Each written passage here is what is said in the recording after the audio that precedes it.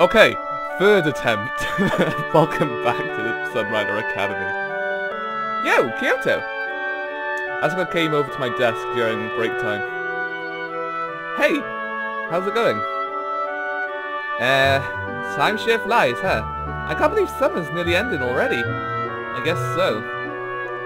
Pretty soon this weather was going to get cold again. I wasn't looking forward to that. By the way, I'm sorry for forgetting about your girlfriend the other day. I have no idea how I've forgotten something so major. Stupid me, huh? Well, it's not a big deal. Although, I'm pretty surprised. I didn't know you had the hots for the solemn and quiet type. Somehow it felt weird to have the same conversation with Asuka again. For her, it was as if everything she knew about Sola had been erased.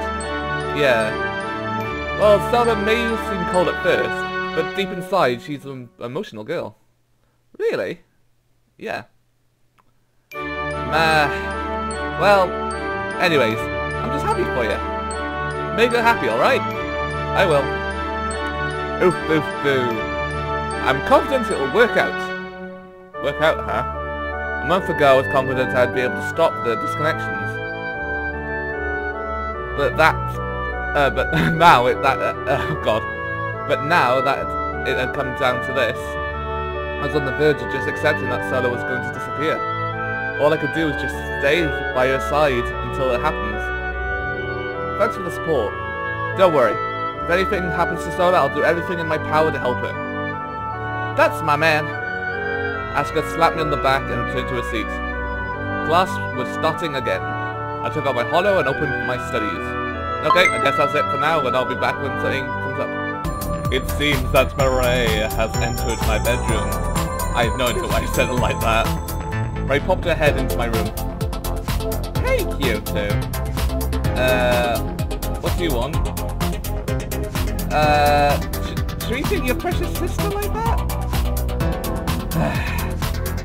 You know, you shouldn't really waltz into a guy's room without warning like that. Haven't you ever heard of manners? Oh? What? Afraid I'll catch you jerking off to your game? I clapped my face with my palm. Face palm. No, I don't even have time for them anymore. Or could it be you're scared that I'll walk in the middle of one of your love sessions with Sola? Oi. I crossed my arms. At least she remembers. Idiot.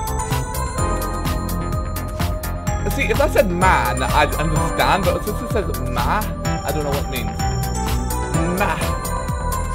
I guess I don't need those love simulations anymore.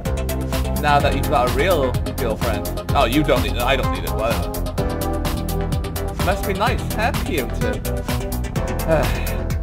Well, it's a lot of work, but yeah, it's pretty nice. Mireille popped down beside me on the bed. Anyway, I just came to say hey. Looks like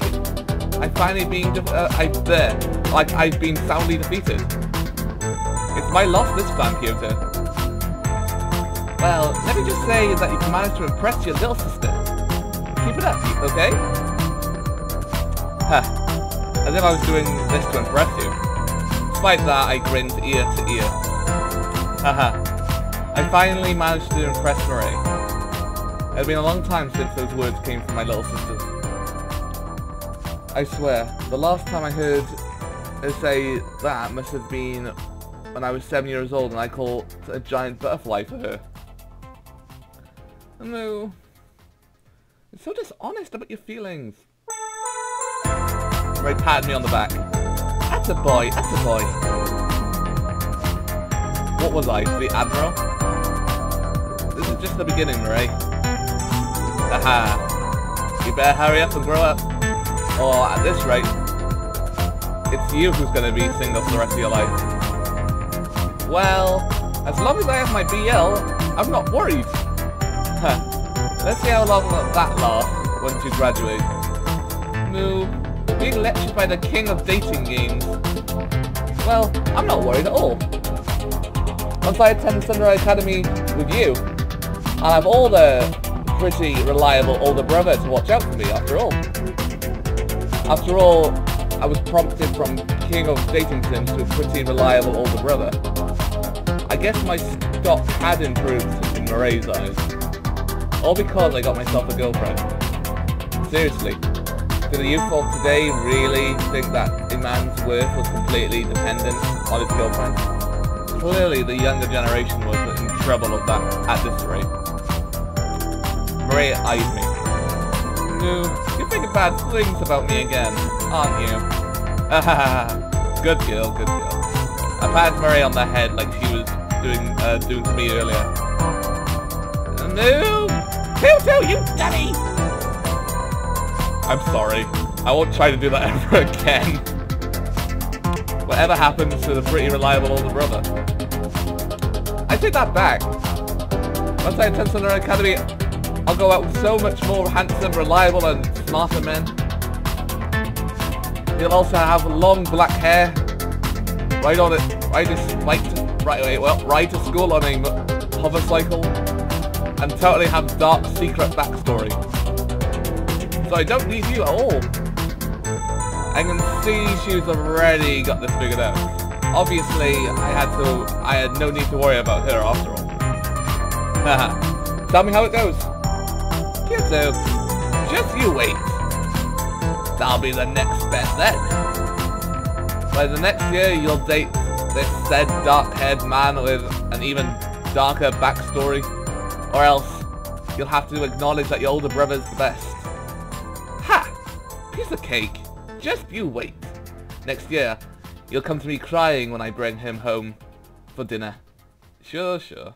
Good luck to it, okay? Heh, I don't need your luck. Marae marched out of the room, looking pretty full of herself. Heh. As soon as she gets out of here, she's probably going to lock herself in a room and start panicking. I just know it. She'll probably dig through endless volumes of teen hollow mags again, researching how to get a boyfriend. Well, I guess Marae could be cute once in a while, although I was skeptical if she would find this emo boyfriend next year. I fell into bed and went to sleep quickly. Oh. Yay, didn't get anything too bad last night. Anything happen in the morning? Okay, no. Okay, I'll be back when something else pops up. Okay then guys, the Kendo National Thingy Map Bob is coming up. So this is going to be interesting. I'm just going to do one other thing. Get a little bit more money. Extra, okay, actually, the schools from across Syria had gathered for the national qualifier.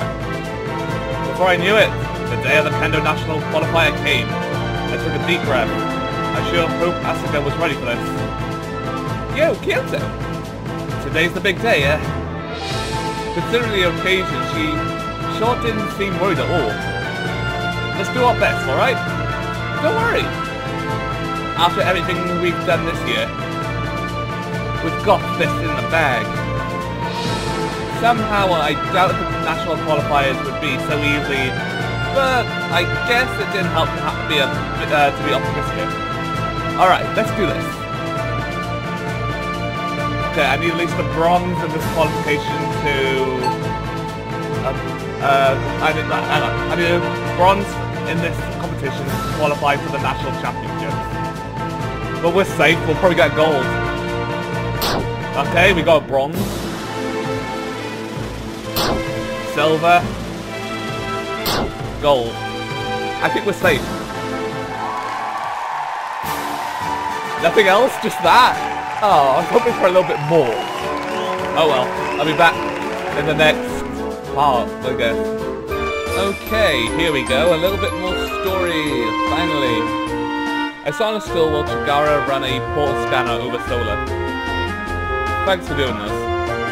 Oh no, it's no trouble at all. Even though it was a long shot, maybe if Chigara could examine Sola herself, then we could find a way to stop disconnections. I do not detect any anomalies. Oh wait, that's what she said. That's what. I do not detect any anomalies. It appears that you are merely an ordinary human. Of course, there's still a possibility my equipment is not is simply not vast enough to detect the source of this connection. I am sorry. I could theorize all night, but my practical abilities are limited by currently existing technologies. By now, I was hardly surprised we had walked into a dead end. Should we seek a doctor? No. That was definitely way beyond what science could fix. For all I know, the authorities might take Sola away and lock her in a lab to perform experiments all day and her condition ever became known. Very well. I thank you for your efforts. Have you experienced anything strange out of the ordinary since this connection began? No. I am told the first observation of my connection was the days after my rescue in the mountains. I was 2 years old at the time. The head priest's wife observed my pinky vanish in a few seconds, then reappear. The next disconnection did not occur for another 3 years. Then one of my feet vanished for a moment. However, while disconnections have been more frequent and more severe, my life outside of this connection has been devoid of any strange phenomena. I see. Come to think of it, there was that one weird dream I had. Although I was probably going to sound like an idiot mentioning it, I should make sure to eliminate all possibilities. Actually, there is one thing. I had a strange experience after seeing Sosa Collection for the first time. I could have sworn after seeing the attack, I went to the shrine at night to pray for Sola. I went inside one of the chambers and touched a large monolith. As soon as I touched it, I heard a woman's voice who told me that Sola did not exist in this timeline to begin with. And then I woke up in bed as if the whole thing had never had been a dream. In fact, I can't really remember large chunks of that night, so I always assumed it was just a dream.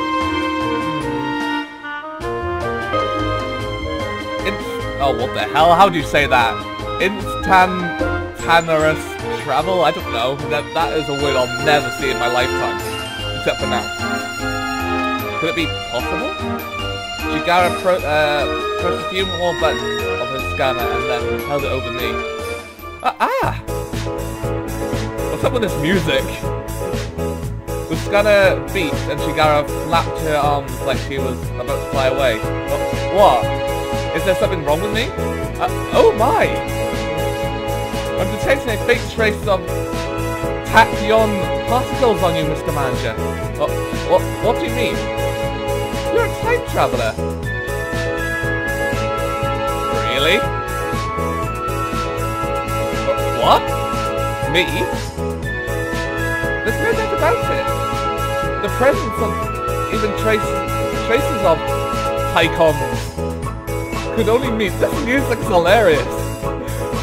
When you were subjected to relatively I can't speak anymore. Movement beyond light speed. Wait, but that would mean that I saw the shrine wasn't a dream? My hopes rose. This is the closest we've gotten to a breakthrough. What that woman said, she said something that to effect of I couldn't save someone who's never existed in the first place. But what could that mean? Surely, I must exist now. While these connections are indeed strange, others can still perceive me. It is not as if I'm a poltergeist.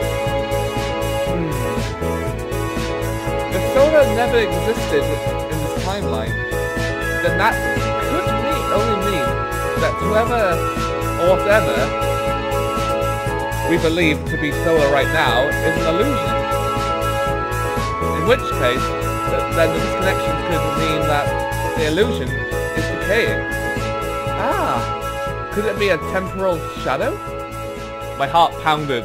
It seemed as if Chigara was onto something. What? Once time travel is possible, The effects can arrive prior to the pause. This music is so loud! And the ripple effect of time anomaly can traverse not only a single universe, but through multiple universes. Chigara's rambling as if she has gone crazy. I had no idea what she was saying. I understand now. Understand what? Sola is a temporal shadow caused by the time anomaly which may happen in the future, or which may have already happened. In plain English, logically, the travel must be possible. Time travel must be possible right now in our current era, because if you had an infinite amount of time, if an event is possible at all, then it will come true eventually. The presence of tachyons on Mr. Manager now proves that time travel is practically possibility. And if time travel is a possibility, then not only will it eventually be discovered, but such technology will propagate to all other times throughout the time travel era itself. Well, my head was going in circles. If that is true, then Sola can be a temporal shadow left by a time anomaly, which occurred either in the past or the near future. What if someone were to time travel 1,000 years into the future, but something went wrong and created copies of themselves at multiple time points? Then multiple shadows of the original person would be created. As the time device gradually, reconciled. Okay, please don't go any louder. The shadows could vanish, leaving the original Nope. Travel at it. Oh, come on. Traveler at the intended destination. That is the only possible explanation as to how someone who never existed in timeline can become part of reality, but then gradually fade from existence. Sola, you're actually not Sola, but a temporal shadow of Sola.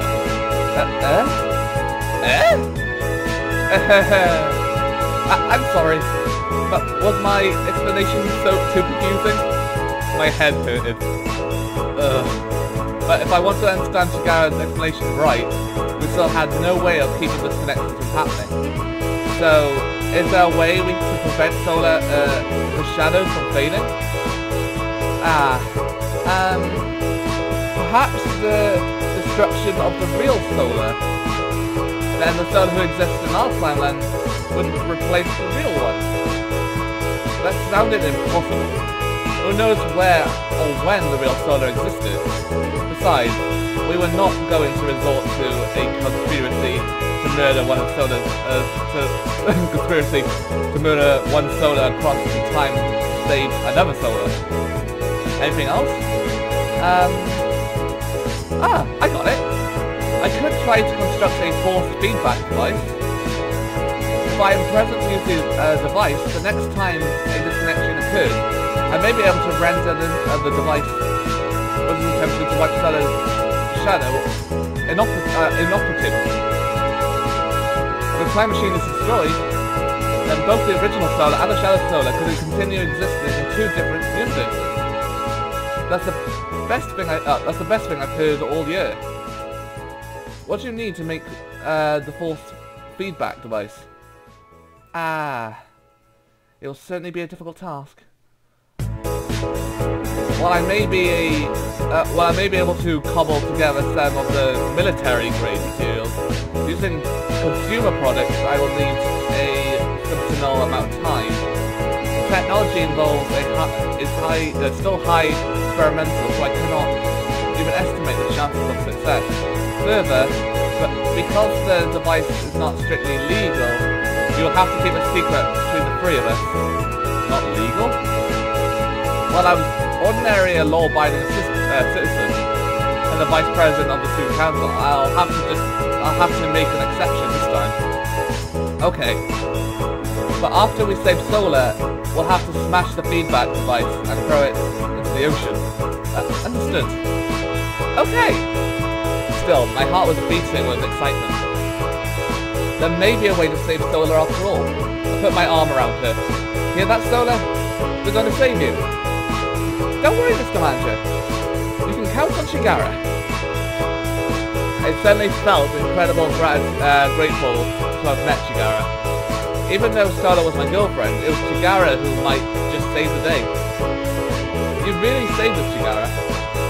You're going to be you're going to be like our hero. No, Mr. Manager. I am merely exploring a scientific phenomena for my own curiosity. In any matter, please take care of Sola. I'll make preparations for the device here. Yeah. Okay, I guess we're done for now. I might do one or two more parts, not sure yet, so stay tuned. Okay then, we've got the swim national qualifier now. So let's see how this does. The day of the swimming national qualifier came.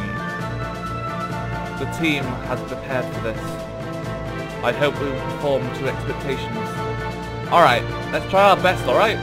Remember, this is for Sunrider Academy. We're already considered the best, so we have an image to maintain. Understood. I shall bear this responsibility without complaint. Good luck, Sola. I shall return. Sola went over to the rest of the team and warmed up. I sat down on the bleachers.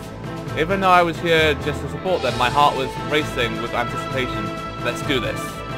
Yeah, I know about this one as well. You need to give me the same information. Okay, we've passed already. Yep, gold. Too easy. I always want a little bit more after that. You think they'd like say thank you for helping, blah blah blah. We managed to get this far thanks to you, blah blah blah. That's it. Nope, they don't really care about me.